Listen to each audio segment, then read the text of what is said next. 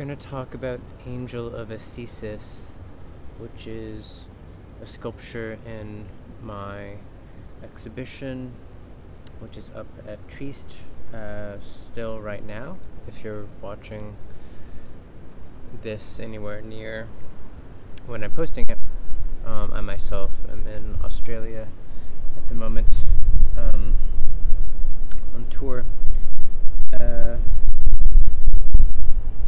So Angel of Ascesis is one of 4 sculptures in the show devoted to the 4 cardinals: Ascesis, Catharsis, Fervor, Majesty.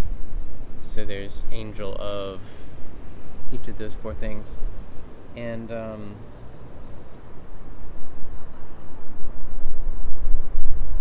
maybe I'll start by just describing the piece. So there's a placemat, menstrual pad, a pair of light bulbs, spray paint, sort of found reclaimed like aluminum kind of kitchen island type of thing. There is a wooden panel board, and then an original design laser engraved on the panel board that I engraved with my laser engraver, and then some crosses that are laser engraved on a mirror tray.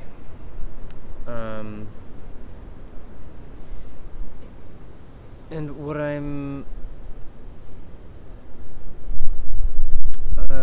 interested in this piece is really the sacramental dimension of art. So, to step back for a second, in the previous commentary I did on the first piece in the show, this is the second commentary I'm doing on a piece, I talked about the 4 alimonies, and that there are 4 co-equal approaches to the world. And one of them is religious, basically. And ascesis, in my, like, I sort of use it as a technical term. Obviously it's a word of its own in like ordinary parlance, and my use of it is pretty similar to that. Like, ascesis is the activity of the religious life world, basically, and it's irreducible to commerce, or to critique, or to learning, or anything like that, right? It's like it's its own function or form or just mode of the aesthetic. And to put it very straightforwardly, like artworks like icons and relics participate in this aesthetic regime where their function is to be divine, to be a miracle,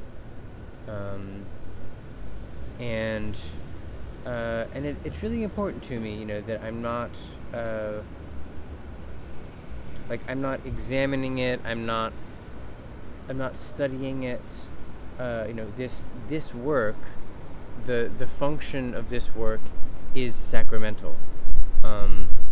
There are other pieces in the show where I'm not foregrounding the sacramental function of art as much, but this is not one of them. This is Angel of Ascesis. And I think sort of what some of the materials or the just makeup of the piece means to me. And by the way, kind of, probably don't really have to say this, but, you know, as I'm speaking about this piece, like, I'm not explaining it, like, it, you know, it's not rendering a concept. I'm just sort of, drawing your attention to a concept, and maybe interpreting it or something like that. But my process of making work is very intuitive. You know, that's part of what art is. I don't really believe in conceptual art in some ways. Anyway, that's a whole other topic. But yeah, the key to this piece is the sacramental, and you know, with the material. I mean, generally in the show, you know, the menstrual pads have some relationship to the blood of Christ. You know, there is this blood, which is fertile, right? It's fecund. It's the blood of birth, but it's also blood of suffering, right? You know, Christ's wounds are bloody, and you know, his death, his sacrifice is the source of our salvation, and that's a big source of interest to me in this show, is like the nature of blood. I mean, it's also like it's up. The show's up during this, you know, Gaza-Israel invasion, and I'm very hyper aware of the blood and the images, and you know, that's an antinomy that I explore a lot. I'll actually be talking about that in a couple weeks with the 10 antinomies of apocalyptic humanism. That, like, there's this,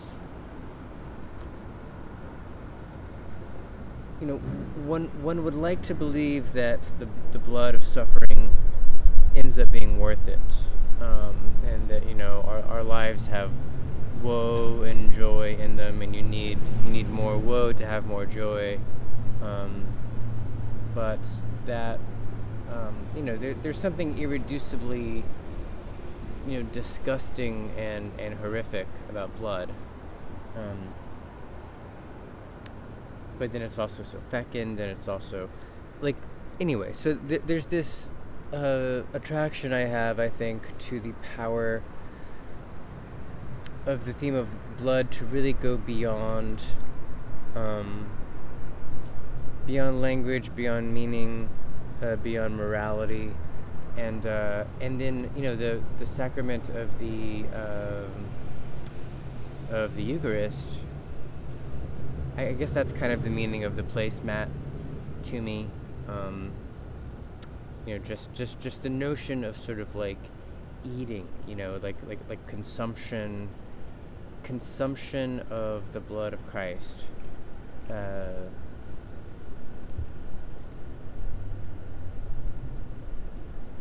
It just has this logic to it that, I mean, you know, as someone who goes to church and takes the Eucharist as much as I can, you know, there's something about that is irreducible to other aesthetic experiences, but there's also something that is really, you know, it's also not non-aesthetic. It's divine, but it, you know, it does use the tools of the aesthetic, and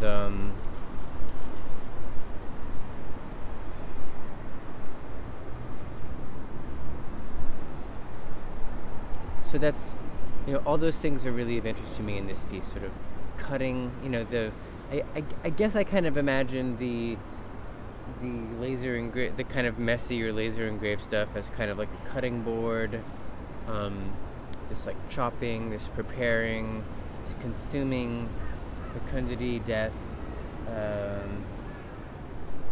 and I'm always interested in having mirrors in my pieces for sort of, you know, situating them in the sort of experience, situating the viewer in their own experience of the piece. So, yeah, that's this piece is a little sort of relic of the idea of Ascesis, and is meant. It's hard to escape the conceptual frame, but in principle, it's meant to be outside of it and to really be a sacred work of art.